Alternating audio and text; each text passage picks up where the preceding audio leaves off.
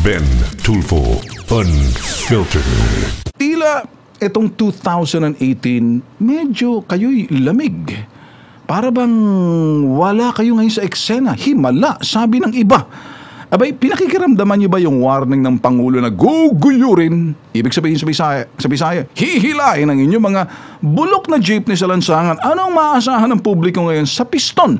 Kaya ba'y susunod sa gobyerno o susuway pa o hahamunin ng gobyerno? Kasi ito yung mga bagay na tanatanong ko sa inyo, walang paligoy-ligoy, unfiltered. Sagot nyo. Well, sa umpisa, nag-observe muna tayo.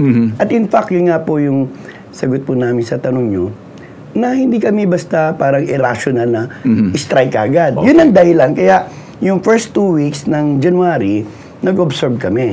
Okay.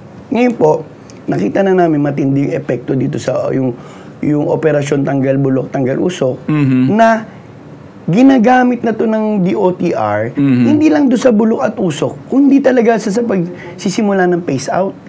Kaya di ba siguro, alam niyo na, kalat na sa news ngayon, no? Maraming mga pasahero ang na-stranded. Okay. Marami po dahil nagkaroon ng reduction sa jeep, dahil nga, takot yung mga operator pumasada, dahil alam nila, pwede mapag-inita yung jeep nila, kahit maganda yung jeep nila, hanapan ng butas, mumultahan ka. Alam niyo yung multa ng gobyerno, simple yung mga tinatawag nilang mga minor defective accessories. 6,000. 6,000. Okay. Ngayon, Kabin, maganda na tanong mo kanina sa strike eh. Kami, kung mag-strike lang kami, siguro once, twice, once in a year or swerte na, twice in a year. Pero last year, parang naka-4 ata kayo. Hindi. Yung stop and go as in, naglusa sila na separate. Pero ito po, tanong ko, ito po yung, yung gobyerno, sila mismo, parang inudyuan nila mag-strike yung mga operator. Since January 8, pahirap pa sumakay. At aminado ang gobyerno dyan dahil doon sa operasyon nila. Kaya nga si board member Lizada, sa isang pa-interview, sabi niya, kakausapin ko yung mga bus operator para i-serve yung ruta ng mga jeep. Dahil nga, alam nila may reduction na ng jeep sa alsada. Hindi nila ngayon ma-blame.